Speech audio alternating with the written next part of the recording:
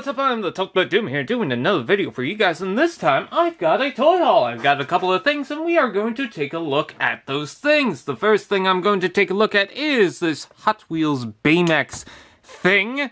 I thought it was cool, you know, I like Baymax. He's a pretty cool character. I like the series, you know, he's in, and, you know, Baymax is cute. So, yeah, there's that.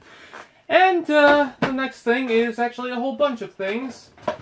If you guys know, I really like the Breakout Beast. I had a hard time finding Series 3, but eventually we got him. And now we're moving on to Series 4. And I've got a case of Series 4. So in this, there's about 9 beasts that you can collect. They have new dinosaur heads for some of them.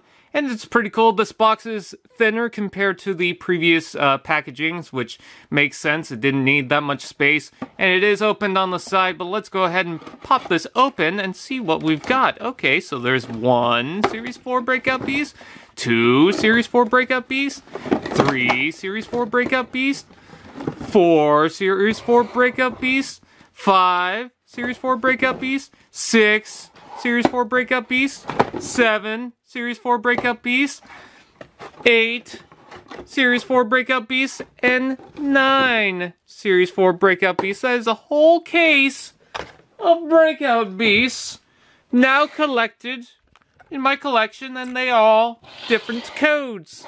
So I have the entire set, and they have these clear tops. I've also noticed that, yes, a lot of these bases are different. They have 3 different colors for them, which I think is a nice idea, because if you don't know about the codes, you can just look at the different color bases and guarantee that you have 3 different ones.